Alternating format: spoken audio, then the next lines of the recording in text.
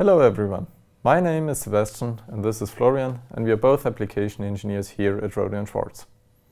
Today we're going to show you how to use our SMW200A vector signal generators to test devices that have direction finding capabilities like radar warning receivers, multi-antenna GNSS receivers or the like. For this purpose we have two SMW200A vector signal generators, each with two RF paths. So we have in total 4 RF paths, and we have an SMA100B that acts as an LO source whose signal will be fed into the IQ modulators of all the RF paths. On the other side, we have a ZNB vector network analyzer that we use to align the RF ports of the SMWs with respect to amplitude, group delay, and phase. All this will be controlled using a piece of software that is running on this PC. Apart from the instruments, we also need some accessories that Sebastian will show you. Let me now show you all the accessories we need for this setup. We need power cords for all the instruments, we need Ethernet cables and a switch to remotely control the instruments, we need phase-stable cables for the RF signals and the baseband synchronization, we need BNC cables for the reference coupling, and we need some phase-stable cables and a power splitter to distribute the LO signal. Let me now show you how to connect everything, so follow me just to the back side of the instruments. As you see, we already prepared the complete setup. We connected the power cords and the Ethernet to the LAN interface of the SMW.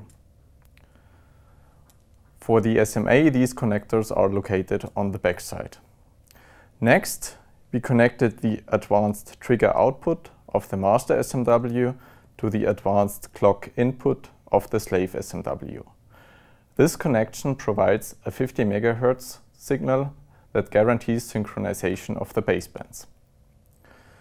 To distribute the LO signal, we connected the RF output of the SMA100B to the input of the power splitter and the outputs of the power splitter to the LO inputs of the master SMW and the slave SMW.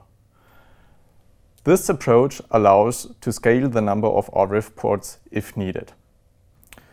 To work on the same reference, we connected the 10 MHz reference output of the SMA, which is located on the back, to the reference input of the master SMW and the reference output of the master SMW to the reference input of the slave SMW. Now we continue on the front side of the setup. Last but not least, we connected the RF cables that will eventually provide the signals to the DUT to the RF outputs of the SMWs. To use the same reference frequency on all the instruments, we connect the reference output of the slave SMW to the reference input of the ZNB. As you see, we already connected the power cord and the Ethernet cable to the LAN interface. At the front of the ZNB, we connected 4 phase-stable cables. The other end of these cables makes up the reference plane. At this plane, the signals will be aligned in terms of amplitude, group delay, and phase. This is also the plane where we later perform the system error correction before we do the actual ports alignment. Now we completed the cabling of our setup, so it's time to switch on the instruments.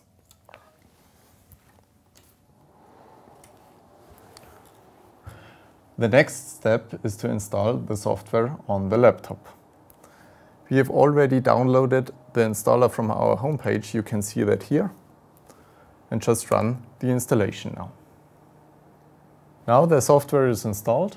Before we continue with the measurement of amplitude, group delay and phase differences between the individual ports, Florian will give you a short summary of what our setup looks like now.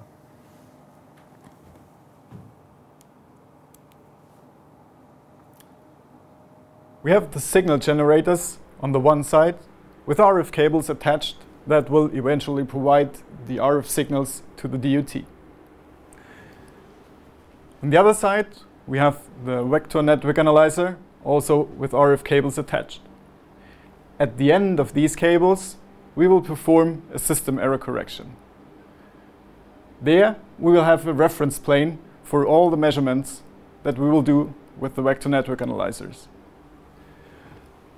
Looking at it from the signal generator side, this will be also the plane where the system of the generators will be aligned with respect to amplitude, group delay, and phase.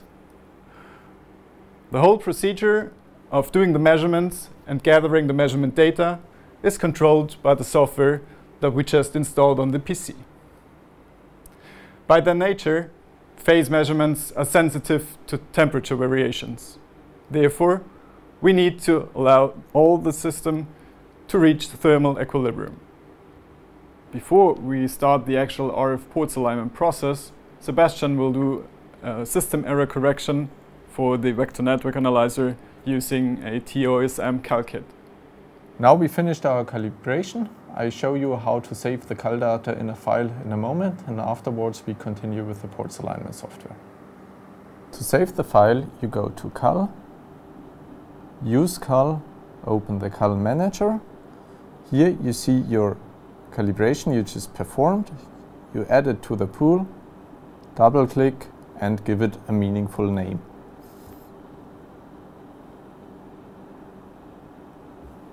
Then you just click enter and apply the calibration, and that's it.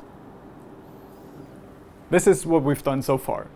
We connected the instruments, we installed the software on the PC, we connected the PC to the same LAN as the instruments, we performed a system error correction on the network analyzer, and we connected the RF cables. The next step will be to open the RF ports alignment software. When we open the software, we see this screen. Here we have the choice between loading an existing setup or generating a new setup. This is what we do now. First, we are asked to give our setup a name. Let's call it demo video. After naming it, we get to this overview screen. In the right part, we see a block diagram which depicts what we configured so far.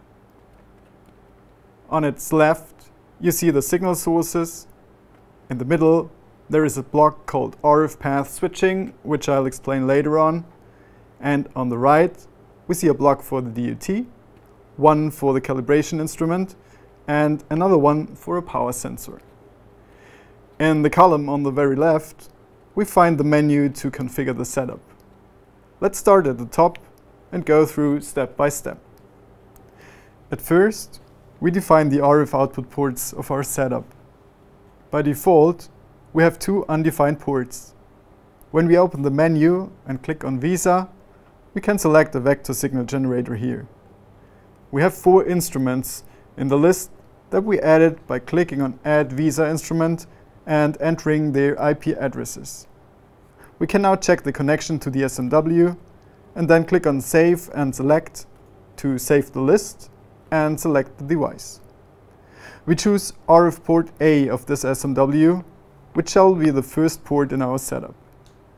When we close this drop-down menu, we see that the block diagram in the middle is updated. In the same way, the remaining RF ports are added. The second path is from the same SMW. The only difference this time is we select RF port B. Now, the first SMW is added to the setup. To add further ports, we click on Add RF ports and add RF ports 3 and 4 in the same way.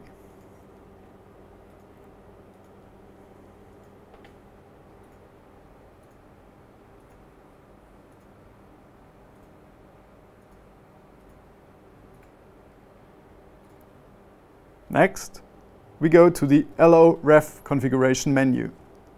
In our setup, we are using the SMA200B as external LO source.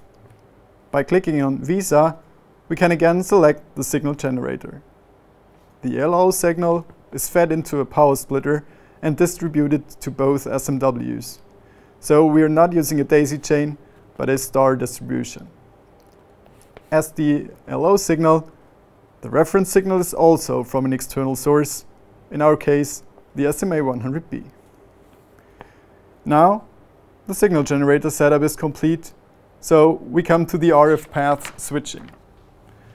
The RF path switching describes how the switching between the calibration instrument and the DUT is done. For the alignment process, the signal generators are connected to a VNA. For testing the DUT, the setup is connected to the real DUT. The path switching from VNA to DUT can be done either manually or automatically with a switch matrix, like the R&S OSP. If you use an OSP, you have to select it in the same way as the signal generators and load a config file that describes the connections to the switching matrix. In our setup, we don't have an OSP, so we set the switching mode to manual. Now, we come to the right side of our block diagram. We have to select the measurement instrument. Therefore, we use our ZMB. After selecting the device, the port alignment software automatically displays the number of input ports. We don't have direct receiver access on this instrument. The calibration mode we use is TOSM. And here, we have to provide the name of the calibration file that we created before when we did the system error correction. We could now add a power meter to perform an absolute amplitude measurement. This is one possible method. Another option is to use the Smart RFPAL feature in the ZMB, which combines system error correction and power calibration. We are omitting this step here.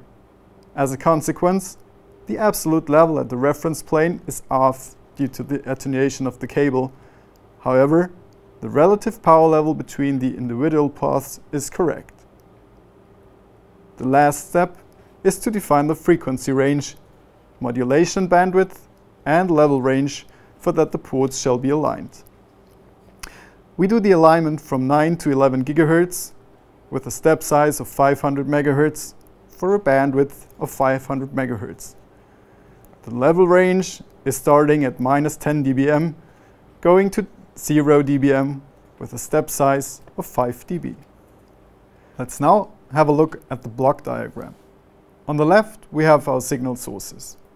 In the middle, we have our manual RF path switching, and on the right, we have the ZMB as measurement device and a depiction of the DUT. When we now click on Calibrate, the changes in the setup are saved and the alignment procedure starts. The software performs measurements of amplitude, delay and phase offsets for all frequencies and levels. The results are stored in the SMWs. After the alignment is finished, a pop-up informs you that now a quick check is performed. During the quick check, the alignment data is checked and the residual error in terms of amplitude, delay and phase offset is measured. When the quick check is finished, the remaining error is displayed for each port and each frequency as plot of magnitude, phase and delay error over level. Now we have a 4-channel setup with user-definable amplitude, group delay and phase relations at the reference plane where we can connect our DUT.